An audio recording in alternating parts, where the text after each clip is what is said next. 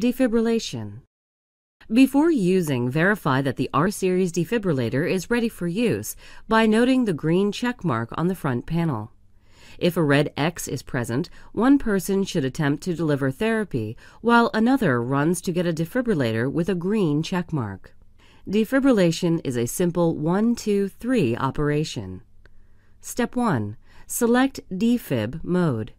Note that the defibrillation energy protocol for the Zoll R-Series with rectilinear biphasic waveform is 120, 150, 200 joules for adult patients. ALS providers can change the energy setting manually by pressing the Energy Select button up or down. The defibrillation energy protocol for pediatric patients is 50, 70, 85 joules. Step 2.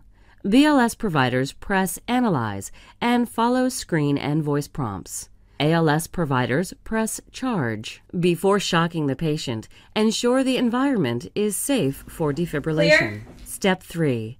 Press the illuminated shock button.